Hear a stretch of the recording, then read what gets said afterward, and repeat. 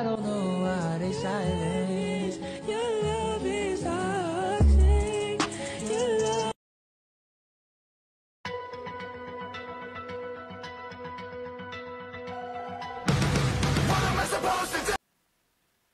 No. Is drinking soy milk truly more dangerous than drinking raw milk? Let's have a look at the science behind these claims, but before we do that, I would like to highlight a comment by Carnivorejt, in which he states that twice as many people in the United States drink raw milk than drink soy milk. This needs a little bit more context, so let's have a look at how many people in the United States drink raw milk and soy milk. He probably got the stats from this study right here. In this survey, around 4.4% of US adults consume raw milk at least once in the past year. Around 62% of the people that consume raw milk only consume it less than once per month. So how much soy do people actually drink on a regular basis that were surveyed? Around 2 or 1.5% of the Americans consume soy products. They determined whether you were a soy milk drinker or not if you told the researchers that you were consuming soy milk less than once per week. The reason why I bring this up is, of course, the more you're exposed to something and the more frequent you consume something, the higher the risk probably gets. I would not expect a lot of foodborne illnesses outbreaks by consuming raw milk once per year. And places such as Singapore, China, Hong Kong and Japan drink lots and lots of soy milk. However, I could not find a single death related to soy milk consumption. I'm not saying it doesn't exist, I'm not saying it didn't happen, I'm just saying I could not find a single death related to soy milk consumption within these countries that drink a lot of soy milk. What about raw milk then? Is raw milk consumption safe?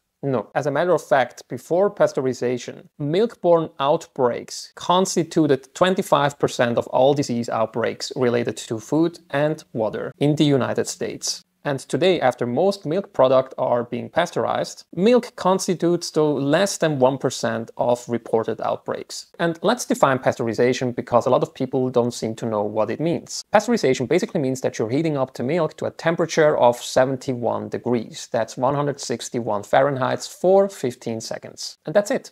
That's pasteurization. Despite frequent raw milk consumption being so rare, raw milk is still responsible for a lot of foodborne illness outbreaks. Just in the time period between 1993 and 2006, raw milk was involved in around 60% of the outbreaks and resulted in more than 200 hospitalizations and 2 deaths. From 2007 to 2012, the average number of outbreaks that were associated to raw milk consumption was 4 times higher during this 6-year period. That's on average more than 13 outbreaks per year than the ones reported by previous outbreaks during 1993 and 2006. According to the CDC, the Centers of Disease Control and Prevention, raw milk products cause 840 times more illnesses and 45 times more hospitalizations than pasteurized milk products. I know a lot of people will probably say, well, raw milk still has a lot of beneficial enzymes and raw milk is more nutritious than pasteurized milk.